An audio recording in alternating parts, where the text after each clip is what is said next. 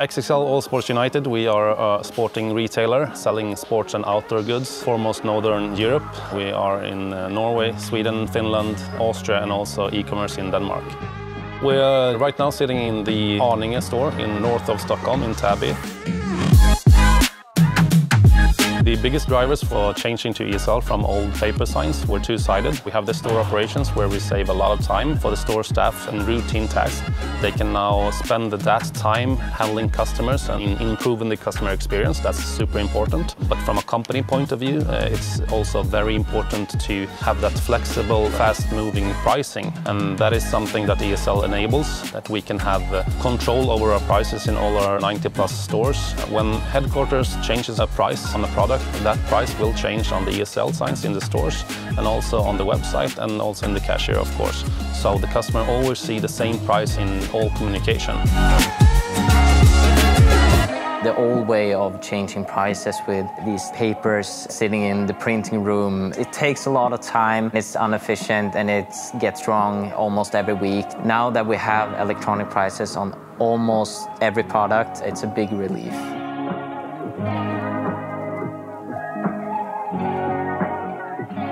We first scan the product, then we scan the barcode, and then it changes automatically. It just takes a couple of seconds and then the price has changed. So it's a very fast task. The investment could be a big one when investing in kind of IT equipment, but of course the time savings in the store alone pays for that investment in a very short time. Not at all 2 years, we have full payback in all of the investments. And we have also the additional gains in the higher customer satisfaction and the softer values of the ESL. I really like the new ESL prices that we have. It has changed a whole lot, not to be like stressed out to see if there are right prices with the right product. We have started the journey at XXL with a basic showing of pricing and product information, which is very valuable.